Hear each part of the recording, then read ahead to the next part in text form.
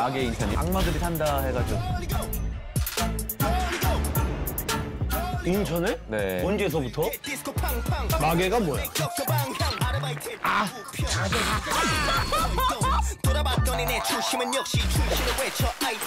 야, 이게 진짜 고등학교 때 이후로 진짜 동인천에 이렇게 아침에 온 적이 없었는데 한 30몇 년 만에 동인천역에 이렇게 아침부터 있네. 야, 왔어. 아, 왜 이렇게 늦게 와? 어? 야, 지하철 타고 왔어? 오랜만에 타고 왔지. 그래? 야, 축하한다, 야. 진짜? 야, 결혼도 2번 하고 애도 2번 낳고 진짜? 지상렬이가 저기 빨리 결혼해서 애를 낳아야 되는데 이거 야, 그나저나 저기 뭐 오래 살고 볼 일이. 야, 우리 예전에 여기 대한선인함 앞에서 무지 만났었는데. 근데 이제 그 옆에는 그 저기 지금은 이제 없어졌는데 동인서관이라고 있었지. 야, 얘 무지 늦어. 야, 나도 얘 무지 데리러 갔어. 얘 그전에 원래 늦어. 원래 늦어. 아파트 있잖아. 옛날에 얘가 왜 늦었냐면 얘가 머리가 곱슬이잖아. 아, 그렇지. 드라이 하느라고 오래 걸리는데 지금 야, 이제 머리가 없잖아. 늦을 것도 없어. 야, 근데 밀었는데도 너가 왜 꼴등이야? 아니, 그냥 홈쇼핑 하나 하고 오는 거야. 하나 치고 왔으니까. 그나저나 저기 뭐야, 여기 그 제작진이 그래 뭐 딴 게 아니고 섭외를 잘했네. 인천만큼은 우리가 수면 내시경 들어가지. 다 알지? 야, 또 시작하는구나. 야, 야, 여기서 나를 캐스팅한 이유가 그거야. 나는 근데 여기 하면은 내가 여기 그 신포동에 살았잖아.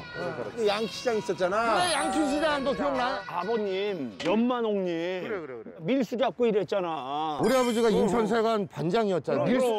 그리고 이제 얘네 어머니가 또 미군 부대에 있었어요. 나 어릴 때 잘 나갔다. 우리 엄마가 막 그거 닥터페퍼, 마운틴듀 우리나라에 거의 없어. 우리 집에 막 체리 코코 이런 거. 그게 아이러니한 게 얘네 어머니께서 그런데 아버지는 또 그 밀수를 잡으니까 아이러니한 거야. 엄마는 쓱 빼돌리고. 야, 엄마가 뭘 빼돌려. 아니, 엄마는 빼돌리니까. 그리고 그 이제 미군 담요. 그래. 미군 담요가 고스톱을 치면 쭉쭉 붙어. 이게 이런 색깔. 내가 넣어준 거야. 아직도 있어. 고돌이. 여기를 가자고, 여기를. 여기 통닭 맛있는데 통닭이. 인연 통닭. 가자고. 야, 오랜만에. 그래, 여기 옛날에 우물 있었는데, 그죠?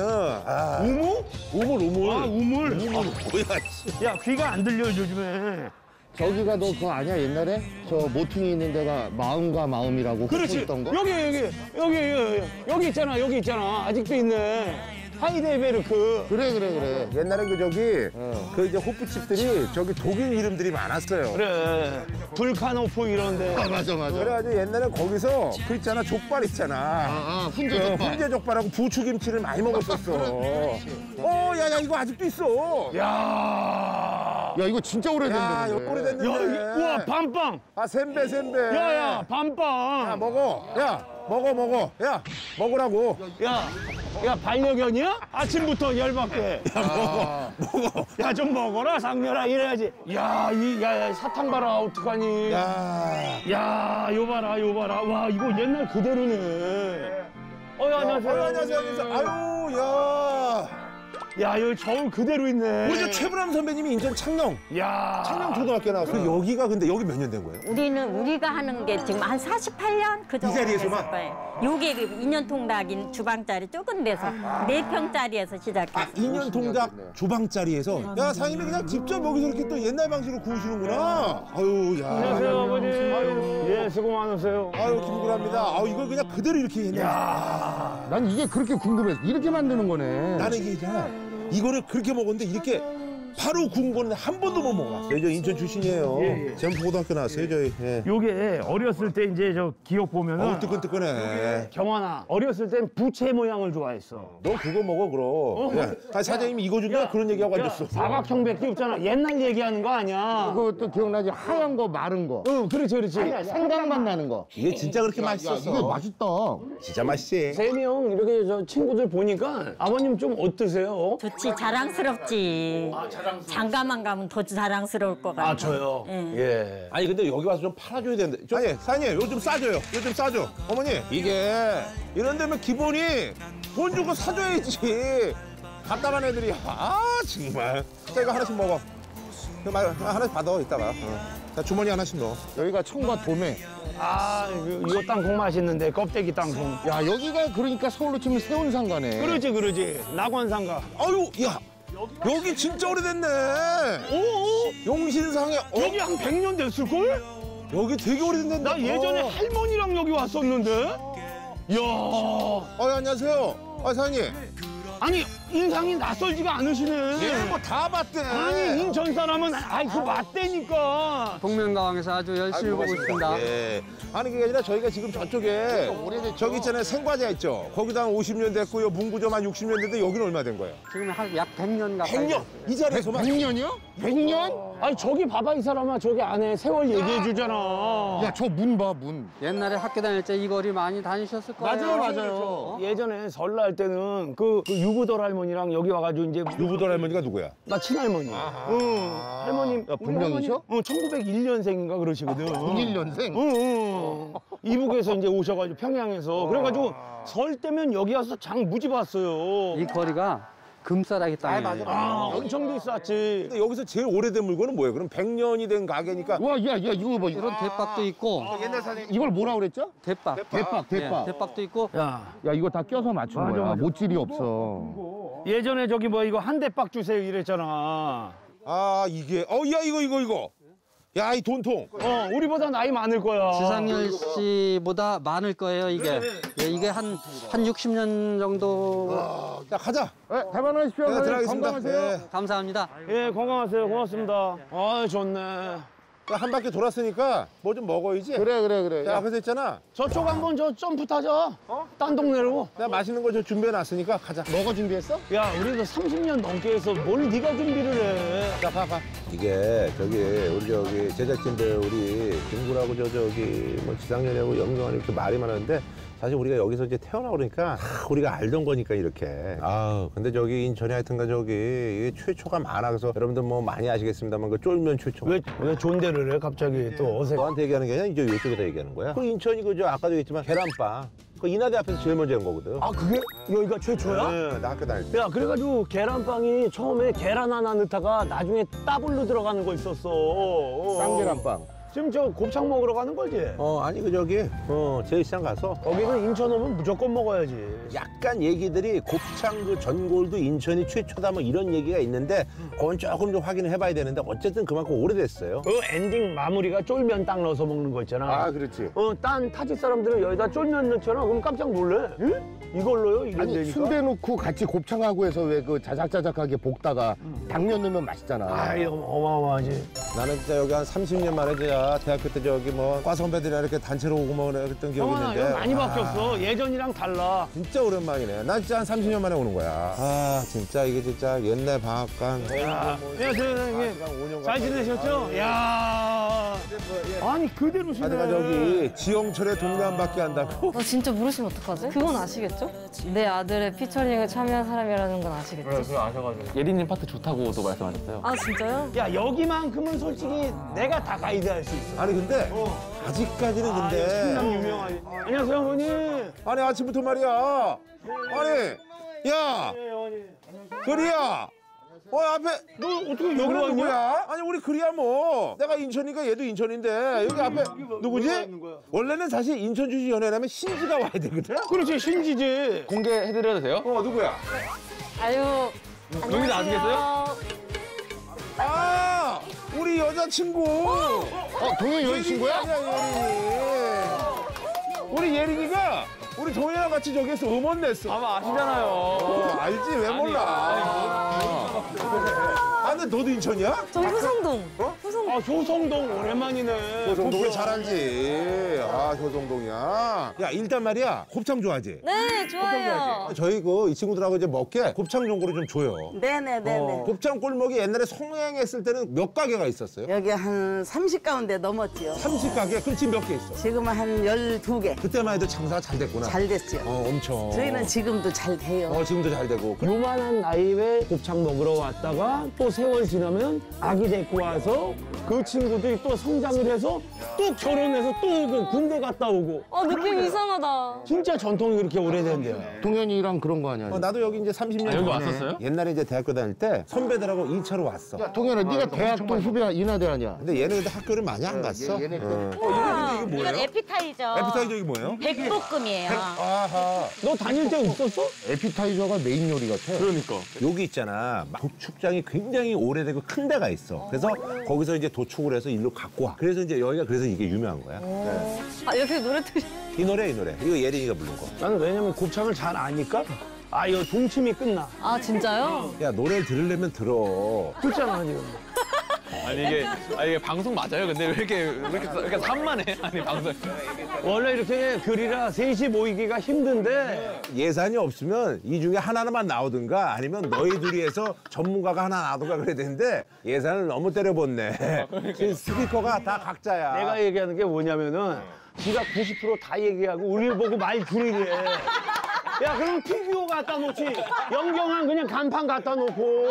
너 그릴이 없어서 그냥 확 그냥 바둑이 만들었어, 오늘. 그 인천 출신 아이돌도 또래 누구 있어? 힙합 하는 분들은 많어. 인천이 많아요. 행주 이런 애들. 행주. 리듬 파워, BY. 아니 그러 있잖아. 내가 맞아. 얼마 전에 저기 야, 너 아들 좀 얘기 좀 하게 해라. 끝났어요. 아니 끝났어요. 끝났어. 했다. 뭘 끝나 얘기하는데 네 아들 얘기하는 거야. 위키미키 있지. 도연이도 저기구나. 인천이래. 아 저희 멤버 엄지도 송도. 아 엄지가. 네. 아 그리고 맞아. 걸스데이 미나 있지. 박미나. 걔도 인천이야. 황신의 누나도 인천 아니야. 이혜영도 인천. 아 맞아. 코코 이혜영도 인천이야. 왜 웃어? 그분들이 없었으면 너네가 없는 거야. 당연하죠. 인천의 조상이야. 돼지곱창 이게 매력이야. 뭐가 매력인데요? 그러니까 소곱창은 곱이 있잖아. 근데 돼지곱창은 곱이 없어가지고 이 곱창 그 틀의 식감하고 담백함이 매력이야. 진짜 이런 말 되나? 진짜 소주 잘 들어갈 것 같아요. 그래. 맛있다. 예린 술 좀 먹나? 인천 주신들이 또 주당들이 많아. 아니 지금 술 그 전날이나 전전날에도 때리셨대요. 그래? 그럼 거의 주막인데. 아니 주량이 어떻게 돼? 소주 한 병? 소주 3병이 어? 이상 되는 혼자? 네. 얘보다 잘 먹는다. 얘보다 잘 먹어. 아이, 야, 3병 더 먹지, 이 에이, 사람아. 네가 뭘 먹어? 한 병 먹고 깔라대면서. 야, 너 이런 아빠에 대해서 어떻게 생각하니? 지금 이런 아빠에 대해서 어떻게 생각하니? 네, 뭐 좋아요. 예, 이미 태어났는데 뭐 어떡하겠어요. 예. 아 부정할 수 없지. 찢었네? 너무 맛있다. 맛있다니까. 맛있네 진짜. 너무 맛있는 것 같아요. 근데 이게 진짜 재료가 신선해서 그래. 의도와 상관없이 맛있게 하려고 재료가 신선하지 않으면 냄새나고 그러는데 식정동이랑 뭐 한 10분 상관밖에 안 되거든. 그냥 바로 그냥 잡아서 온 거야. 어머니 그럼 요거 며칠에 한 번씩 갖고 오는 거야? 저희는 매일 들어와요. 매일 갖고 오는 거야? 네, 매일. 도축한 거를? 네. 야 여기는 술을 많이 먹을 수밖에 없다. 소주 주세요 소주. 소주 2병 주세요. 예. 양이 어마어마해.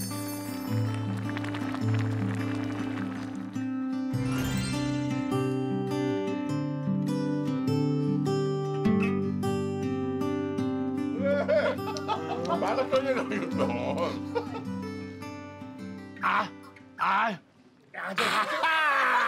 쪽소리 들었어? 쪽 붙는다. 자 원래 옛날에는 이렇게 목젖을 열고 마셨어. 저거는 술 못 먹는 사람이야. 괴로우니까. 둘 중에 누가 더 술 잘 먹는 것 같아? 얘가 더 잘 먹어. 얘 진짜. 아 진짜요? 그런 얘기 하지 마. 얘가 주량 쪽으로는 지금도 잘 드시네. 아, 얘 최고야. 얘는 과거의 명성, 얘는 현재. 내가 약간 청라 같은 거면 얘는 지금 동인천. 너 인천 폄하하는 거야? 동인천이 얼마나 건강한데. 진짜 술은 얘가 잘 먹자. 한 잔. 야, 오늘 먹자고.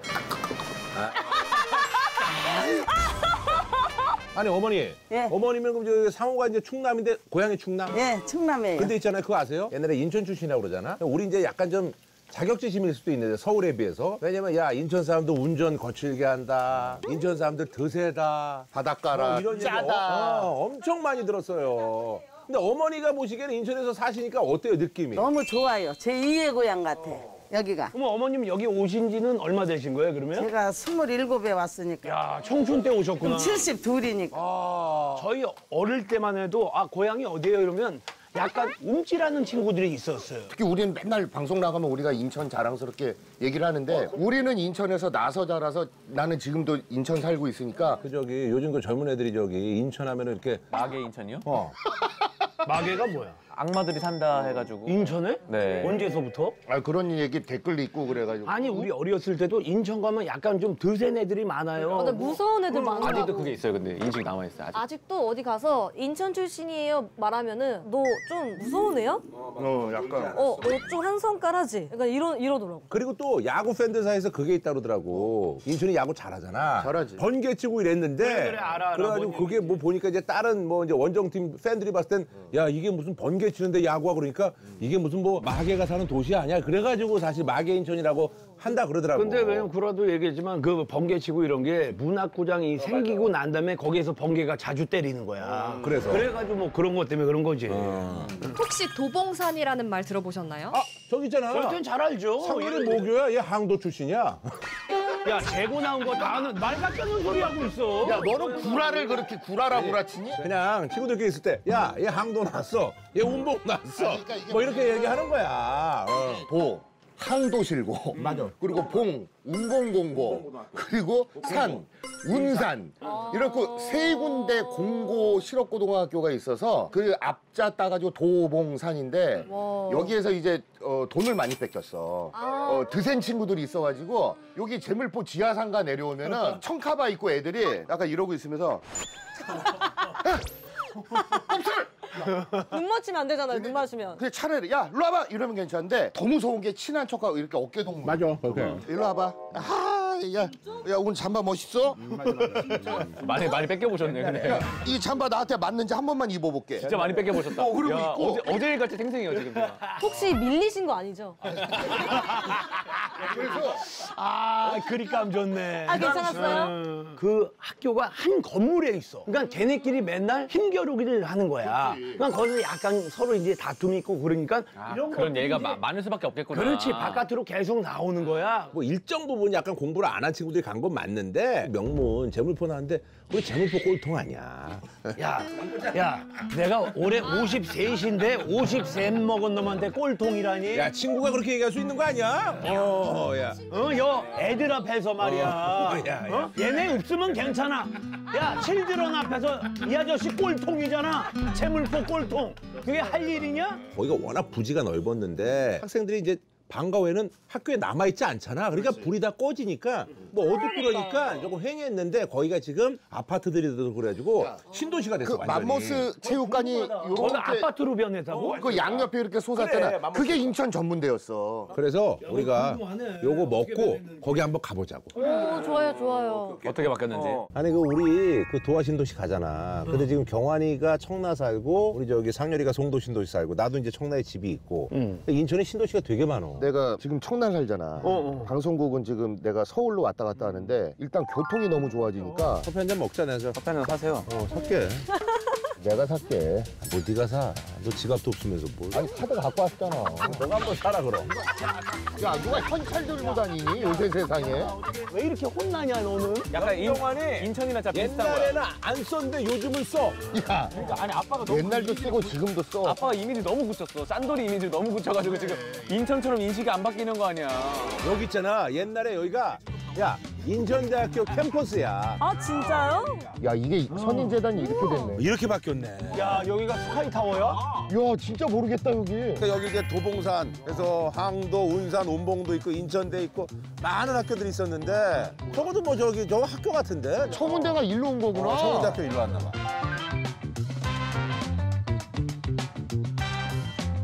우리 어머님 저 학교 어디 나오셨어요? 여기가 선인. 아, 선인. 아, 선인 어디야? 이나여고. 이나여고랑 예전에 미팅 많이 했었는데. 예린이 이거 가운데 와. 아유, 뭐 네가 뭐 이렇게 저긴데 이렇게 그렇게 아니 이렇게 가운데 있어. 아유. 야, 경환아, 왜 이렇게 저 구라한테 혼나고 살아? 야, 아니 근데 길을 어떻게 이렇게 냈냐? 난 너무 신기하다. 아, 옛날에 어땠는지 뭐 자료 하나 나가겠다. 상상조차 안 돼요. 아니 근데 있잖아 이런 것들이 다 이제 인천도시개발공사에서 한 거예요. 인천도시개발공사가 인천도시개발공사가 아니고 인천도시공사. 인천도시공사. 개발도시공사랑 도시공사랑 다른 거구나. 도시를 바꿔놨어. 야, 그리야 힙합 앨범 낼 때 선인재단 하나 써. 뭐야? 아유, 이런 야 이동하자. 아유. 선인재단 어때? 네. 야, 선인재단이 이렇게 바뀌었네. 재물포는 여기고, 송림동이네 이런 거. 네가 얘기한 거 송림동 이쪽이야. 여기 인천도시공사인데, 그러니까 여기가 이제 그 인천에 이제 뭐 공공부지라든지 이런 것들이 이제 여기가 이제 선도해서 개발하고 뭐 이런 데인 것 같아. 이게 언제 생겼지? 옛날에 없었는데. 그러니까 없었는데. 이런 데가 애국자야. 안 그러면 이렇게 그 발전된 인천이 있겠니? 그러니까 어쨌든 뭐 여기가 그 이제 뭐 신도시 이런 거하고 이제 어떤 관련인지 한번 우리가 뭐 들어가서 알아보자고. 여기 제대로 한번 문진 좀 하자고. 네, 또 언제 와보겠어요. 가자. 가자.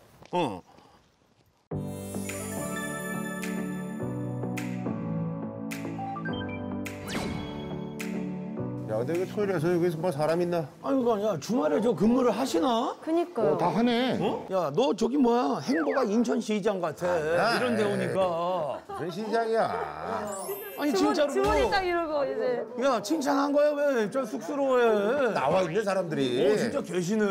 안녕하세요. 이게 있잖아, 이 공무원들의 아주 전형적인 모습이거든. 쓱 카메라 돌릴 때 이거 일하고 있는 모습들이 이게 좀 어색하다. 약간 아니 우리를 거의 투명인간 취급하고. 아니야. 보통 이런 거 촬영하면 이렇게 따로 뭐 그게 안녕하세요. 아니고 이런- 이분은 아까서부터 계속 레이더 돌렸어. 그리고 머리 스타일이 요거 양리에서 만졌네.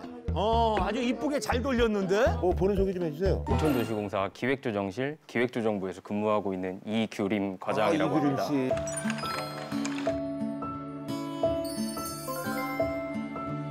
주로 어떤 일을 하는 거예요? 이런 거 쉽게 얘기하면. 인천도시공사는 저희가 과거, 현재, 미래 이렇게 3단계의 시간을 볼 수 있잖아요. 그거를 도시라는 어떤 공간을 통해서 하나로 아우르고 이어주는 역할을 하는 곳이라고. 전형적인 공무원 멘트다. 저 추상적인 얘기라고 앉았어. 예전, 과거, 현재, 미래 이런 것들을 어떻게 한다고요? 이어주기 위해서. 옛날에는 그냥 막연하게 그냥 고층 건물이 있는 데가 좋았는데 그러면 이제 특색이 없어. 그래서 아까 이제 구도심 같은 데 보면은 그 옛날의 건물들하고 잘 조화를 이뤄야 되는데 그런 역할 좀 해주세요. 열심히 지금 저희 무분별하게 난개발하고 이러지 마시고. 야, 왜 이 사람한테 야단을 쳐? 이분은 다 하고 있는데. 아니 우리가 다 공통점이 다 인천 출신이야. 그래서 우리가 인천에 대해서 애정도 많고 아는 것도 많은데. 재고 나왔고. 그럼 어디세요? 저는 인고 나왔어요. 반가워요. 인천 토박이에요 그럼? 네, 인천 토박이고 그래? 인천에 대한 애정이 많겠네. 30년 넘게 야, 어떻게 인천에서 이렇게 계속 30년 있어 이런 얘기 안 들어봤어요? 많이 들어봤는데 그래도 인천 좋은 걸 어떡해요. 그지? 그렇지. 근데 없지 않은 그 라이벌이 뭔 게 야구하는 선수 계기범이 있었죠. 계기범. 야, 우리하고 나이 차이가 많아서 잘 몰라. 몰라요? 김경기 몰라요? 김경기 아는데 사실 재고가 야구로 얘기할 만한 곳은 아니잖아요. 왜요? 잠깐만. 왜요? 아니 무슨 얘기하는 거예요? 왜요? 무슨 얘기하는 거예요 지금? 인도가 야구를 더 잘했다 이거야? 그럼요. 아니 연예인 중에서 인구 누구 있어? 연예인 중에 인구 누구 있어? 연예인은 워낙 대단하죠. 김구라 누구 나왔어? 김구라 어디야? 재고 나왔잖아. 염경환 쇼핑 왕이에요. 쇼핑 왕. 아저씨 냄새 너무나 지금 대화가 이게 뭐야. 아까 그 옛날 선인재단 자리에 지금 갔다 왔거든요. 깜짝 놀랐어요. 진짜 많이 바뀌었습니다. 너무 바뀌어서 못 알아봤어. 아니 그럼 저기 인천도시개발공사가 이제 발주를 줘가지고 하는 그런 뭐 신도시들이 어디 있어요? 지금 이제 검단 신도시. 그것도 여기서 그거 인천공항 있는 영종 하늘도시. 영종 잘 만들었어. 검단 신도시 가봤지? 인천을 모르는 사람들이 봤을 때 인천하면 이렇게 선입견이 있거든요. 그런 분들께 좀 한 말씀 부탁드리겠습니다. 인천이 발전 가능성은 있는데 아직 발전하지 못한 이미지를 참 많이 갖고 있는 것 같아요. 앞으로는 서울 옆이 인천이 아니라 인천 옆에 서울이 될 수 있는. 근데 사실 송도하고 좀 타 지역하고 해서 좀 균형적으로 좀 발전을 좀 하게끔 특색 있게 하게끔 좀 자주 좀 애써줘요. 좋다 좋아요. 그래요. 네, 수고하셨습니다. 수고하세요. 고맙습니다. 네. 안녕하세요. 안녕하세요. 예. 안녕하세요. 아니 이거 김구라는 왜 사진을? 아니, 내 얼굴이 갑자기 뭐야? 이거 언제 인터뷰한 거야? 내가 언제 했지? 야, 왜 너만 나와? 언제 인터뷰했어? 나만 했으니까 나만 나오지 이 사람아. 야, 너무 가식적이다. 표정이 이게. 아니 근데 저기 본인 소개 좀 해주세요. 윤세영이라고 합니다.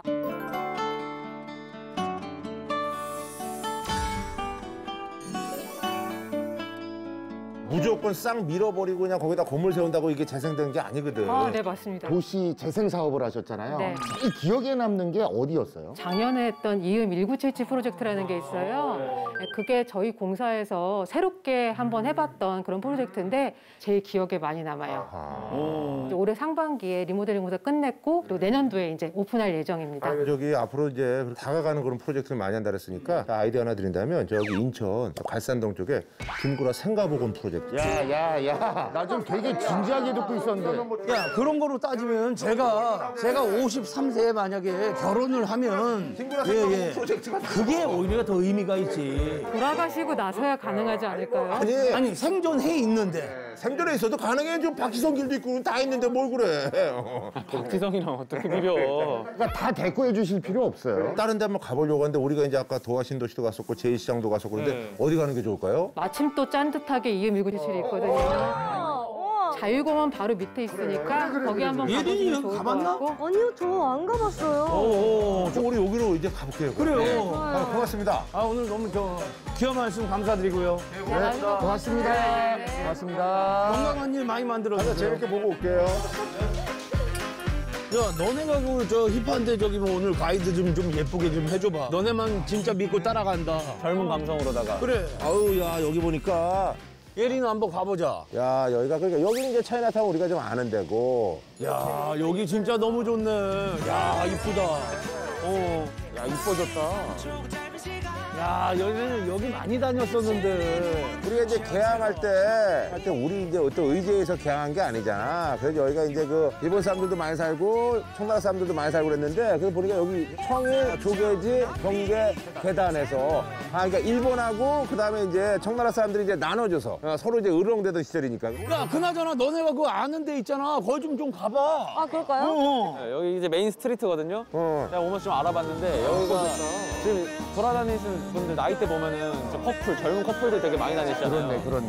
아유, 요거 옛날에 우리가 많이 갖고 놀던 건데, 이거. 우와, 저 이거 알아요. 뽑기랑 있네. 이거 막 이렇게 해가지고 하는 거잖아요. 이거 뽑기. 이렇게 해가지고 이렇게 쓰면은 이거 주시는 거. 그래. 뭔지 알아? 야, 이거 봐. 야, 이거 기억나지, 이거, 인형. 못나는 삼형제. 야, 이거 기억나? 나 이거 알아요. 이거 성냥, 유엔 성냥. 어떻게 나오냐. 야, 이거 왕잉어 뽑으면 오늘 게임 끝나는 거야. 이거 뽑으면 이거 진짜 몇 달 동안 먹고 있잖아요. 이거 진짜 꼬리도 못 먹어. 너무 많아, 저거. 너무 힘들어. 야, 이거 한번 해봐봐. 나 돈 있으니까 한번 뽑아봐. 돈 좀 보자. 회 뜨자, 예린아. 야, 잉어회는 처음 먹어보는데, 이걸. 77. 있어. 야, 있어, 천지. 앵무새. 야, 오늘 운 좋아. 이래 마실 거예요? 한 번 더. 야, 쓱 이거 작업권에. 아, 앵콜 좋아. 39. 야야! 우와! 거북선! 야! 와! 야, 이순신이야! 너 이순신이야! 우리 잘한다. 너 이순신이야, 뭐야? 팔자신데? 예, 팽이 보여줄게. 자, 야, 잠깐 돌려볼게. 아유, 이거 나 옛날에 찍기도 엄청 잘했거든. 에휴, 이런. 야, 그걸 그렇게 돌리면 되니? 저 감독님 한참 돌릴 때 2시간 돌았어요. 아이, 말 같다는 얘기가 앉았어. 아유, 쇼핑하고 올 때까지 돌아요. 내가 전성기 때 지금은 없어졌는데 여기 미림극장 있죠? 로봇 태권브이 보고 올 때까지 이 팽이가 돌고 있어. 하나, 둘, 셋과 동시에. 자, 하나, 둘, 셋. 자. 하나, 둘, 셋. 아, 이런. 그만해. 접어. 이상하네. 아, 이날. 야, 구라 이거 하나만 사줘라. 너 이제 집에 와서 놀아, 그럼. 5,000원이야? 국산 말이래. 아, 제주도예요? 과천 말이에요? 자, 5,000원. 구라 기프터. 감사합니다. 잘 놀았어요. 잘 놀았습니다. 아, 야. 이거 뽑았으니까 거북선. 진짜 좋은 거 많다. 예쁜 카페도 진짜 많고 맛집도 엄청 많이 생겨가지고 진짜 SNS에서 유명하다는데 약간 서울에 을지로가 휘지로잖아요. 근데 여기는 힙항로라고 하는데. 힙항로. 진짜 이쁘다. 그쵸? 입에 잘 붙네, 힙항로. 힙항로. 자, 그럼 여기서 사진 하나 찍을까, 우리? 네, 너무 예쁜데 사진 우리 하나 또 찍어요. 인스타 감성으로 한번. 좋아요. 힙항로. 하나, 둘. 아유, 자. 아, 좋네. 야, 근데 우리 다닐 때랑은 진짜 완전 다르다. 옛날에 그냥 여기 그냥 옛날 동네가 잘 안 왔지. 그리고 여기 옛날에 관공서 있어가지고. 여기 그냥 저기 뭐 소주집 하나 있고 이랬지. 진짜 많이 바뀌었네. 많이 바뀌었네. 옷가게도 생기고. 아유, 야. 타지 사람들 딱 와도 무조건 저 추천할 만한 장소다. 차이나타운에서 좀 뭐 음식 좀 먹고 여기 내려와서 커피 한잔 하고 좋네. 이렇게 넘어가면 신포시장 나오니까. 맞아. 신포시장도 있고.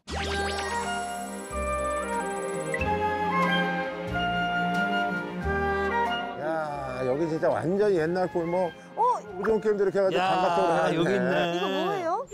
오징어. 이게 오징어인가? 여기서 이렇게 해가지고 여기 찍으면 딱 끝나는 거지. 저희는 이거였는데 이렇게. 아, 그것도 있었지. 여성분들은 이렇게 했어. 야, 이거 야, 완전... 여기 와. 너무 예뻐. 뭐야? 너 어떻게 이렇게 만들어놨냐? 크리스마스. 마당도 있어.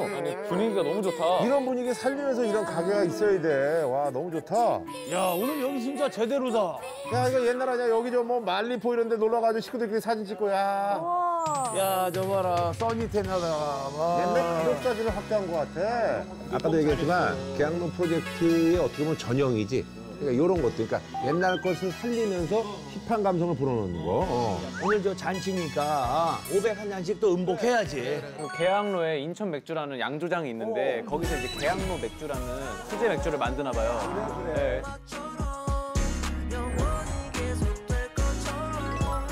여기서 파는 것 같으니까 같이 한 잔씩 딱 나누면 좋을 것 같습니다. 이런 거 있잖아. 구현을 하고 싶어도 못해. 그래, 맞아. 여기다 그냥 진짜 뭐 새 건물 진다고 하면 안 와.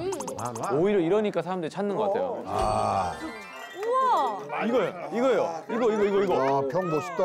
야, 이거 사진으로 남겨야겠는데? 이거 위험한데? 아, 손 다치실 것 같은데요? 우와. 포크로 따볼게. 술자리 개인기 대방출. 여기 지렛대를 딱 잡아. 이렇게 해가지고. 아유, 야, 접어. 아, 숟가락으로 하면 되는데. 됐어. 접어, 아유, 접어. 손톱 깎냐? 아, 정말. 포크가 휘었네. 자, 계양로로 하자. 하나, 둘, 셋. 계양로! 와, 진짜 힙하다. 인천의 미래를 위해서. 위에서이! 인천의 애국자 나셨네, 진짜 다들. 아유. 야, 좋은데? 맛이 좀 약간 야, 맛있어. 우와. 야, 좋은데? 맛이 좀 약간 야, 맛있어. 야, 너도 이 맛 좋아하지? 맛이 좀 약간 다른데요? 야, 너도 이 맛 좋아하지? 그게 아니라 내가 맥주를 좋아하잖아. 근데 저도 소주파인데 맛있네요. 너가 소주파였니? 소주파로 바뀌었습니다. 아, 그래? 네. 환경이는? 아, 난 이거 너무 좋은데? 나도 이거. 나 너무 맛있어. 야, 환경이. 나는 왜냐면 맥주 그렇게 뭐. 그걸 또 알아듣는 난 뭐야. 우리 때는 이름을 거꾸로 하는 게 유행이야. 그러니까 라구. 야, 닭 봐. 야, 닭. 닭 좀 먹어라, 닭. 야. 야, 일단 좀 먹어보자. 와, 저는 로제 한 입 먹어요. 옛날에. 이게 맥주가 계양로는 쭉 있었던 거 아니야. 토마토 느낌이 좀 강한데 맛있다. 우리처럼 좀 나이 좀 있는 사람들은 약간 원래 오리진. 와. 오우야. 그렇지. 계양로 맥주 맛있네. 근데 전기구이는 껍질이 참 매력 있어. 껍질이 맛있어. 그렇지. 껍질도 바삭하고. 껍질이 너무 맛있어요. 야, 나는 거품을. 나 거품 마시라고. 근데 이게 뭐냐? 야, 나 이거 세제인 줄 알았어. 소주 한 병 주세요. 인천 소주 없어요, 인천 소주. 여보, 설거지 한 거 같잖아. 어떡해. 친구가 이래서 좋은 거야. 걷어내요. 연예계에서 유명한 친구분들이시잖아요. 근데 처음에 어떻게 친구가 되셨는지. 아니, 근데 그게 아니라 같은 반인데 어떻게 친구가 됐냐니? 2학년 4반 이기룡 선생님. 김기룡. 김기룡 선생님 제자. 대박. 꼴통 반장 열심히 하는데 꼴통이랑 등수가 똑같아. 아, 야, 너보단 위였어. 그럼 그게 더 꼴통 아닌가요? 야, 영리. 자기 아버지 닮아서 영리하구만. 아유. 그때 그렇게 성실함이 있으니까 이렇게 홈쇼핑에서 깃발을 꽂는 거야. 여태까지 개그맨 돼서도 이 사람처럼 한결같은 사람이 없어. 방송에서 한 번도 웃긴 적이 없잖아. 하지만 잘 읽어요. 홈쇼핑 이런 데서. 그게 장점이란 말이야. 궁금한 거 있어요. 그걸 옆에 두고 말씀. 딱 첫인상이 어땠어요? 딱 처음 봤을 때. 전 저희 아빠 첫인상 궁금해요. 근데 첫인상이 사실 근데 그렇게 뭐 다 서로 좋지는 않았어. 키가 좀 작았어. 약간 번호가 앞번호야. 그리고 얘가 얼굴이 좀 약간 예쁘장하게 생겼는데 아유, 잘생겼지. 조용한데 약간 멋내고 다니는 친구였고. 약간 좀 귀공자 스타일이고. 작년에 이제 그때도 나랑 같이 이렇게 키가 컸는데 얘는 이제 학교에서 막 이렇게 좀 껄렁껄렁 됐어. 그때는 그렇게 얘기했거든. 명물이라고 그랬거든. 그렇지. 그래서 막 이제 밖에 나가서 막 노래 부르고 막 이렇게. 또 재능 있는 친구. 난 이제 반장이었으니까 난 공부를 그래도 반에서 한 야, 안 물어봤잖아. 야, 반장인 거 아무도 안 물어봤는데 왜 네가 발전기를 돌리냐? 여기서 지금 입맛 따시고 있는데 내가 돌려주려고 그랬는데. 아, 촬영 지금 끝난 거야? 이제 거의 끝났어. 야, 나는 이제 입티였어. 이제 시작이야, 이제. 시작해야 돼? 이제 립밤 발랐어. 이게 촬영이 분위기가 좋으니까 끝날 때 이런 게 좀 분위기가 좋네. 저희 프로그램 혹시 제목 아세요? 이거요? 인천패밀리. 이게 뭐야? 인천패밀리. 나는 지금 오늘 뭔지도 모르고 나왔어. 나오질 말지 그랬어야지, 경환아. 이게 뭐 하는 야, 프로그램이야? 경환이 지금 입 터졌는데 어떡하지? 오프닝이야, 이거 어떡하지? 그냥 인천을 사랑하는 사람이면 나오면 되는 거야. 아니 나는 처음에 섭외가 왔잖아 나한테. 그래가지고 이게 뭐 하는 건가 그랬는데 김구라 나오고 지상렬 나오니까 나도 나오래. 그래갖고 일단 나가는데 이게 여기가 F14래. 아니 일사에프요. 어? 일사에프. 일사에프? 뭐라고? F14는 컴퓨터 여기 있는 거네. F12 이런 거 버튼 아니죠? 아 MBC 여기가 MBC예요? MBC 웹 예능이야, 웹 예능. 웹. 대박 지금 하신 것 같은데? 너 이제 방송 안 할 거야? 아 잠깐 그럼 열심히 할 걸. 아 씨. 저기 누구 저희 쳐다보고 계신데 아, 한번 놀러 오세요. 누구시지? 이거 엄청나요, 계양로. 야, 들리지도 않아. 아유. 계양로 엄청나요. 너 취한 줄 알아 사람들이 앉아. 다른 지역에 비해서 인천이 애양심이 큰 것 같아요. 어마어마하죠. 왜 그런 걸까요? 왜 그러냐면 서울 사람들이 봤을 땐 약간 변방 같은 그런 느낌이야. 인천에서 활동할 때 모르는데 서울에서 이렇게 나오면 우리 스스로도 약간 위축되는 것도 있고 그래서 더 열심히 하고 그러다 보니까 또 인천 사람 만나면 반갑고 또 우리는 언제든지 고향을 갈 수 있어. 맞아. 그러다 보니까 약간 더 고향에 대한 마음이 경상도나 전라도 쪽에 있는 서울에 계시는 분들 중에서 그런 분들하고 또 달라. 언제든지 올 수 있지만 또 그러다 보니까 너무 또 가까우니까 또 한때는 또 이렇게 소중한 마음은 또 살짝 있기도 해서 우리 약간 묘해. 그래서 내가 지난 십몇 년간 뭐 인천이야! 막 이러면서 내가 그랬는데 그런 게 내가 진짜 보람이 있고 그래서 난 너무 오늘 기분이 너무 좋았어요. 네. 옛날에는 모여 살던 곳이 인천이었다면 우리 세대는 이제 여기가 태어났고 앞으로 계속 살 고향이고 토박이들이 형성이 됐기 때문에 이렇게 또 인천 뭐 출신들이 만나면 더 반갑고. 저는 항상 인천이 왜 좋아요 그러면 그냥 좋다라고 얘기를 했어요. 이 동네를 우리가 나이 먹고 50 넘고 왔는데 이 조카들을 데리고 이렇게 다니면서 우리가 안 창피했던 거야. 근데 제가 봤을 때는 앞으로 더 덩어리가 커지고 파일이 점점 더 커지고 매력 있는 인천이 될 겁니다. 저도 뭐 인천 토박이지만 어떻게 보면 우물 안에 개구리였어요. 놀 수 있는 곳이 그냥 부평, 그다음에 작전역 쪽. 이게 다였는데 이렇게 좋은 삼촌들이랑 또 그리 친구랑 함께 투어 다니면서 저도 인천에 대해서 더 공부한 것 같아가지고 그냥 즐거웠던 것 같아요. 가까운 도시지만 이렇게 매력 있는 동네였구나 다시 한번 생각해 보게 된 것 같아서 여기 오기 잘했다라는 생각이 들었어요. 그래서 우리가 훑을 때가 많아. 그래서 다음에 또 영종도도 가고 십정동도 가고 해서 을암리 가서 조개도 먹고 3개월에 한 번씩 해가지고 어디 가면은 예를 들어서 아 오늘 여기 갔는데 어떡하지 이게 아니고 여기는 정차역이 너무 많아요. 오늘 요거는 요렇게 아쉽게 하고 요거를 고정 프로그램으로 해가지고 4개는 담아야 될 거 아니야. 그래서 요거 일단 조회수 한 100만 넘기고. 오케이. 봤지? 마게 인천 아니야. 이제는 달라. 아, 야, 뭔 마개야.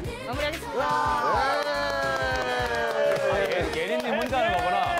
예린님 혼자 하는 거예요? 나 너무 걱정했는데 와 다행이다. 그래서 나 큰일 났다. 와 나 진짜 큰일 났다 했는데 와. 최애 스팟이 어디세요? 대학교를 인하대학교 나왔는데 제가 예전에 거기서 장사도 했었어요. 자주는 못 가지만 항상 마음속에. 용현동에 있는 림스 치킨. 지금도 그 맛이 한결같아요. 나올 때 딱 4조각. 심포국제시장인데 지금도 가끔 제가 아들을 손붙잡고 거기를 가니까 거기 한번 또 가보고 싶네요.